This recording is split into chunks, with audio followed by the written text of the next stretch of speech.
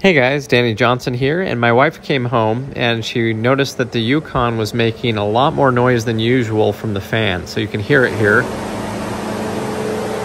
And so the fan was in an overdrive situation. It was pumping out harder than it ever has, and what I noticed was that the temperature gauge was reading 0. It looks like 160 because that's where it starts, but it was actually at 0. When you hit the transmission temperature gauge by hitting tow haul, you can see it's up to temperature, so the car knows something is wrong, and so it'll give you a check engine light, and it will even continue to run this fan in a limp mode kind of fashion just in case the car's overheating. So it basically knows its temperature sensor has failed, and it will run this fan at high blast even when you turn the car off. So as you can see here, we turned it off and they continued to run. And so we're going to go ahead and take our 10mm socket here with an extension.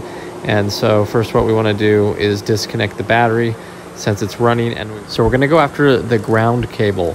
Make sure you don't do the positive one. We're going to go ahead and take our 10mm here, loosen up the negative battery terminal, and we're going to lift it up and put it out of the way. Now, disconnecting the battery can be a temporary fix. If you put it back on after a few minutes, the check engine light may go away and it'll reset until the problem comes up again. But ultimately, you'll want to replace the coolant temperature sensor. So check the video description. I have a full install on how to do this.